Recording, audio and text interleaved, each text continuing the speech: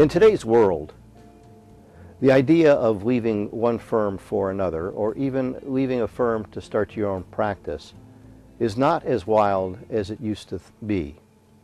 For the first time in history, lawyers have been laid off, terminated, fired, whatever you want to call it, but they're no longer with the firm. I'd like to talk a little bit today about what to do before you jump ship, or before you're pushed over, as the case may be. So let's talk about the decision process. Let's talk about the decision if it's yours to make. There are at least three phases here to think about. One is you make the decision to leave because of personality. And by that I mean the people. Who are the people with whom you're working? Are they people that you really like? Are they people that you want to spend, 60, 70% of your day with? Are they people that you respect and you trust? Trust is a big word here, and one that I think cannot be overemphasized. So we're talking about personality. You're not going to leave if all the personalities are good, meaning that by and large you like the people with whom you're spending your day and some evenings. One of my clients, a large firm, went through a rough patch a short while ago. And in my opinion, each one of the lawyers there, all of whom were outstanding lawyers, could have perhaps even doubled their personal compensation. And I asked them point blank, I said, why is it that you all are staying together when you don't have to? When you can, if not double, at least substantially increase your personal compensation elsewhere? And he came back at me and he said, very simply, we like to be together. And we don't want to put in 3,000 hours a year or 2,500 hours a year. We work hard. We do good work. We represent our clients well. And most importantly, we enjoy being together. So if you're in that kind of an environment, you really have to be careful about your thought process before you decide to leave.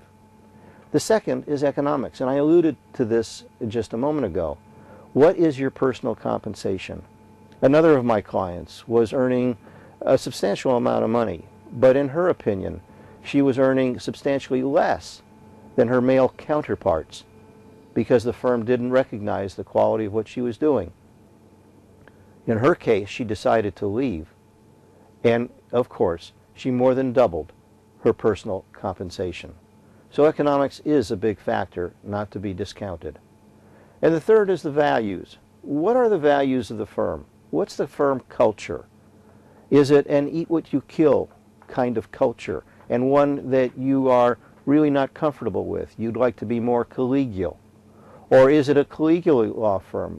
You know, everybody working for each other as a team.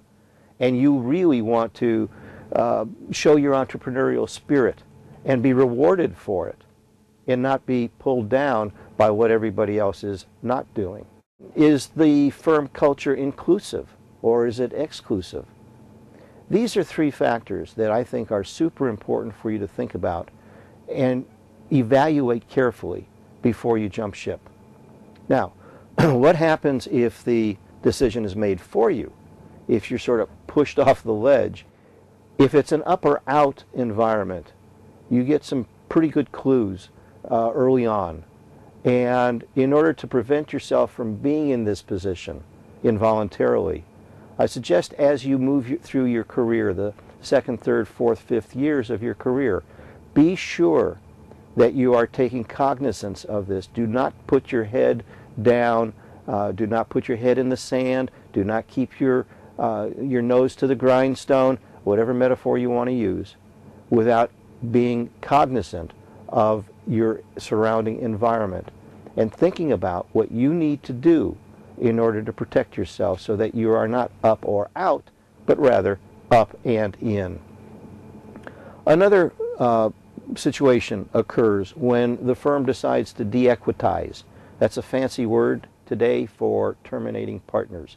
And in at least one, if not more, famous cases of large firms, they've been sued by the EEOC, they've been sued by individual, quote, partner, unquote, as they were forced out. and they all have lost their cases. In other words, though you're called a partner, it is not sacrosanct, and you are not necessarily involved in the day-to-day decision-making process of management.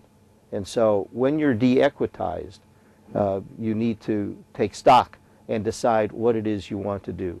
Take a look at your book of business. Be sure you understand what you're bringing to the table. The more you have in the way of a book of business, the more clients to whom you're responsible and for whom you're responsible, the less likely you're going to be in that position. Be sure that you try to share your cases and cross-sell. The more you cross-sell other members in the law firm, the more you share your work and require others to work with you to protect the interests of the clients, the less likely you are to be in the position of de-equitization. Make sure that you bring in work that has to be delegated to associates and others in the law firm. The more you do that, the less likely you're going to be de-equitized. Now, given all of this, let's say that you are on the verge of leaving the firm, whether from your own decision or because of the de-equitization process. It's still not easy to do. Leaving the law firm is an emotional transaction. There will be feelings of anger, there will be feelings of being hurt, there will be feelings of sadness. All of this, do not, as most lawyers do, just create a stone wall and ignore those emotions. Learn how to deal with them. Have a support system that will help you understand what those emotions are and how to deal with them. And the reason I say this is because revenge and anger, i.e. hurt, is not something, these are not emotions that will help you do what you need to do to get on with your life, to get on with your career. So recognize the emotional parts of it. Get the support that you need from colleagues, from friends, and so forth, and then move on. Move on positively. Be sure you do not burn your bridges, because the folks that you leave behind quite possibly can give you lots of referral business if and when the occasion arises. So, in conclusion, let me suggest that this is an interesting process. We live, as the Chinese say, in interesting times.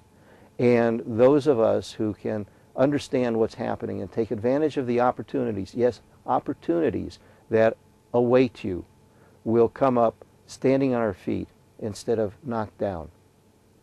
Take advantage of the opportunity that faces you. Thanks for joining us today. This is On the Road with Ed Pohl.